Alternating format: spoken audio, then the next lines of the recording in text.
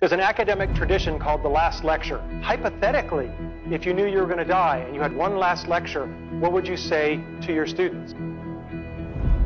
Have you ever had a dream? I have.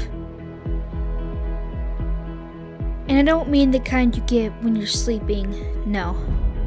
I mean the kind that you hope for, the kind that you have wanted ever since you were a child, the kind that others can't see, can't feel, don't know, like you do.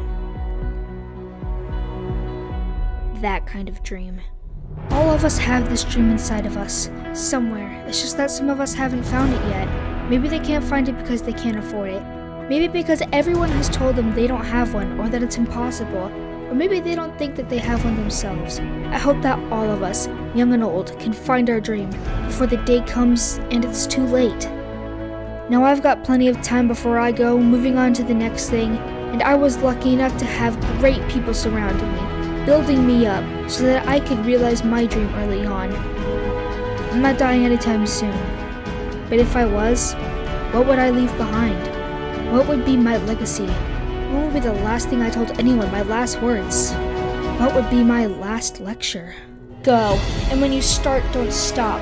Never stop, never give up, never say never. Don't say you can't, don't listen to those who say you can't. You can, you will, you have to.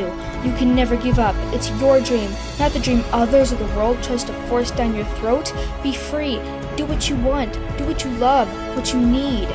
Follow your dream, let it guide you, because when you believe in yourself and never give up, nothing is impossible, nothing. Whether it be becoming the President of the United States or being a loving father of 3, don't ever stop, because the only thing holding you back is yourself. The talk isn't just about how to achieve your childhood dreams. It's much broader than that. It's about how to live your life.